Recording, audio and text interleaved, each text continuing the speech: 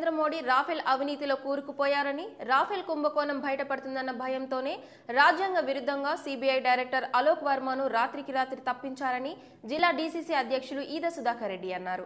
జిల్లా కాంగ్రెస్ కార్యాలయంలో ఏర్పాటు చేసిన మీడియా సమావేశంలో ఆయన మాట్లాడుతూ రాఫెల్ అవినీతిపై సిబిఐ డైరెక్టర్ అలోక్ వర్మతోనే దర్యాప్తు జరిపించాలని డిమాండ్ చేశారు. దేశంలోని కీలక వ్యవస్థలను నిర్వీర్యం చేస్తూ ప్రధాని నరేంద్ర మోడీ నియంత పాలన చేస్తున్నారని ధ్వజమెత్తారు.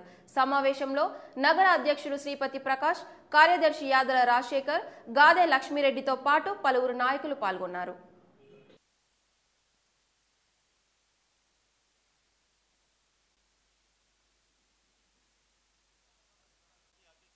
అధ్యక్షుడు రాహుల్ గాంధీ గారికి ఉన్నటువంటి అభిమానం, ప్రేమ మరి ఈరోజు మొన్న జరిగినటువంటి తిత్లీ తుఫాను దాటికి శ్రీకాకుళం జిల్లా అతలాకుతలమై రైతులు, సామాన్య ప్రజానికం ఆస్తులు కోల్పోయి, మూగజీవాలను కోల్పోయి, టెంకాయ చెట్లు వాళ్ళ జీవనోపాధిని కోల్పోయినటువంటి పరిస్థితి.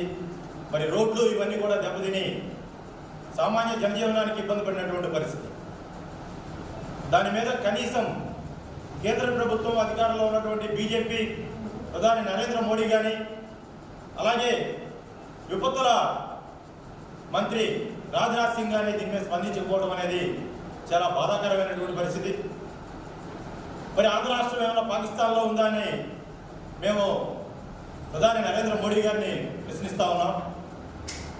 ఏదైనా ఒక విపత్తు జరిగి ప్రాణ నష్టం కానీ, ఆస్తి నష్టం కానీ ఎక్కువ మోతాదులో జరిగితే కేంద్ర ప్రభుత్వం తక్షణమే స్పందించి దానిపైన చర్యలు తీసుకోవాల్సినటువంటి పరిస్థితి భారతదేశంలో అంతకుముందు పరిపాలించినటువంటి ప్రభుత్వాలన్నీ కూడా చేసింది.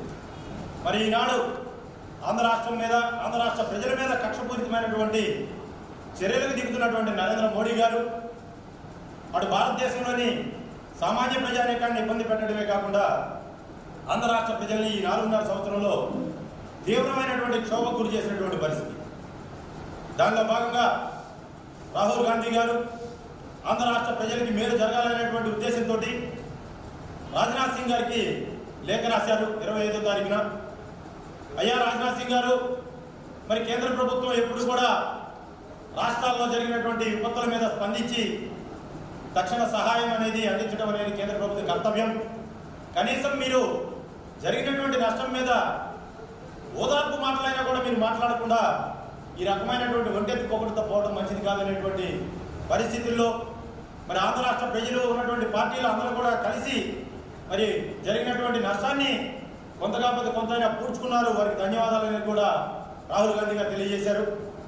మరి మరొక విషయం, సిబిఐ మీద వచ్చినటువంటి ఆరోపణలు సాక్షాత్తు నరేంద్ర మోడీ గారికి కుడిభుజంగా ఉన్నటువంటి సిబిఐ డైరెక్టర్గా చేసినటువంటి ఆయన మరి రాఫెల్ యుద్ధ విమానాల కొనుగోలులో జరిగినటువంటి అవినీతి మీద సిబిఐ డైరెక్టర్ విచారణకి సంసిద్ధులవుతున్నారనేటువంటి తరుణంలో మరి సిబిఐ డైరెక్టర్ ఆస్థానం మీద ఉన్నటువంటి రెండో అతని మీద కూడా రాత్రికి రాత్రి ట్రాన్స్ఫర్ చేయడం అనేది అప్రజాస్వామికమైనటువంటి చర్య. అది మరి ఒక స్వతంత్ర ప్రతిపత్తి కలిగినటువంటి భారతదేశ రాజ్యాంగ విలువను కాపాడాల్సినటువంటి పరిస్థితుల్లో ఉన్న ప్రధానమంత్రి ఈ రకమైనటువంటి చర్యలకి పాల్పడితే మరి ఎవరికి చెప్పుకోవాలి సామాన్య ప్రజల కష్టాలు అనేది ఒకసారి ఆలోచించుకోవాలి.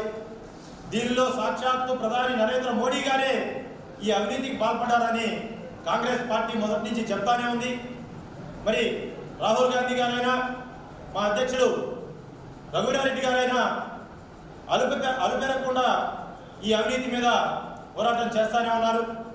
మరి ఇప్పుడైనా సరే దేశ ప్రజలందరూ కూడా ఏకతాటిపైకి వచ్చి రఫేల్ యుద్ధ విమానాల కొనుగోలులో జరిగినటువంటి అవినీతి మీద, మరి స్వతంత్ర ప్రతిపత్తి కలిగినటువంటి సిబిఐ సంస్థ మీద ఒక రకమైనటువంటి దాడి చేసినటువంటి పరిస్థితి. ఇది అప్రజాస్వామికంగా రాజ్యాంగ విలువలకు తిరోధికాలు ఇచ్చి ప్రధాని నరేంద్ర మోడీ గారు ఈ రకమైనటువంటి చర్యలు చేయడం అనేది మంచి పద్ధతి కాదు. భారత ప్రజాస్వామ్యానికే అది మచ్చ అని చెప్పేసి మేము తెలియజేస్తూ, తిత్లీ తుఫాను మీద ఇప్పటికైనా సరే కేంద్ర ప్రభుత్వం ప్రధాని నరేంద్ర మోడీ గారు స్పందించి నష్టం జరిగినటువంటి వాళ్ళకి ఆర్థిక సహాయాన్ని అందించాలని చెప్పేసి, అలాగే నిన్న జరిగినటువంటి 2 రోజుల క్రితం జగన్మోహన్ రెడ్డి గారి మీద జరిగినటువంటి దాడిని కాంగ్రెస్ పార్టీ ఖండిస్తూ ఉంది.